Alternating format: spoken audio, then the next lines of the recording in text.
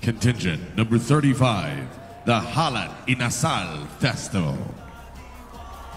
The Halad Inasal Festival is a Thanksgiving festivity out of appreciation for the city's patroness, Santa Teresa de Avila.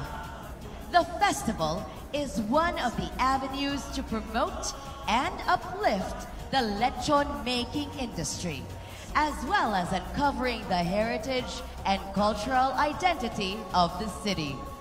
It is basically similar to Cebu City's Sinulog celebration, where it features the city's authentic legacy and personality through street dancing clad in beautiful, colorful, and inventive costumes.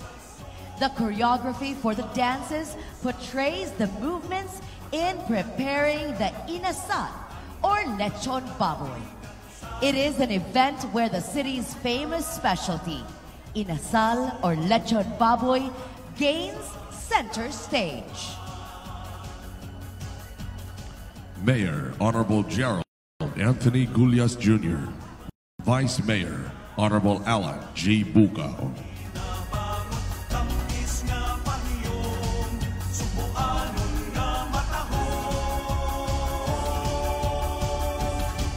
Pasigarbo sa Sugbo, Pasigarbo sa Sugbo, mabulungon nga.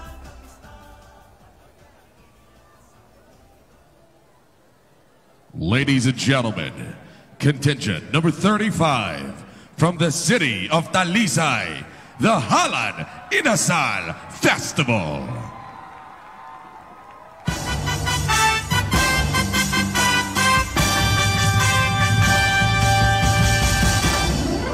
Sa iyong kabuntagong Talisay na nagmalipayo, ang tanon ng magugihon sa itin ng lechon, kalang sa kahayag nga kaumaon. Binta! Kording! Yung baboy nakabuhi! Ala na unsa nga lang nakagawa sa mga baboy.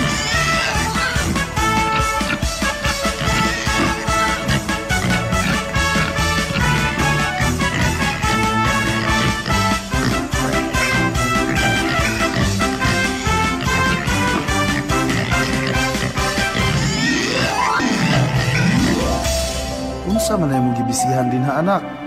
Pa, mao na akong dream star. Gusto ko, intakot na ko. Hatagan ta mo ni mama o papa o kagaling tindahan sa inasal.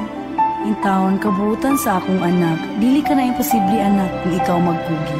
Pero nga nung lami o espesyal man ang imo ni inasal, tutuloy ko sa iyong sekreto, mabi. Sa iyon rin anak, ali tudluan kita. Yung baboy at nanamon sa mga lakas, at isli pumasok na ang baboy, ang ginatuloy kaligtas. Ang sekreto ng mas, wala kailain ang kasing-kasing na may dumahon. Ang lamiang lechon sa Talisay, dili lamang tungod sa mga lamas o timpla. Ang sikreto, mao ang pagluto na kinasing-kasing o puno sa gugma. Anak, unsa naman sa nimo sorpresa? Na, may sukamot biyataning kalakiha. Ma, pa, sukad karon, di naman mag-antos og trabaho sa lechonan. Surprise! Para kaninyo kining maog pa, ang maabot na numero 1 lechonan sa Sugbo. Inasal, mahal, inasal sa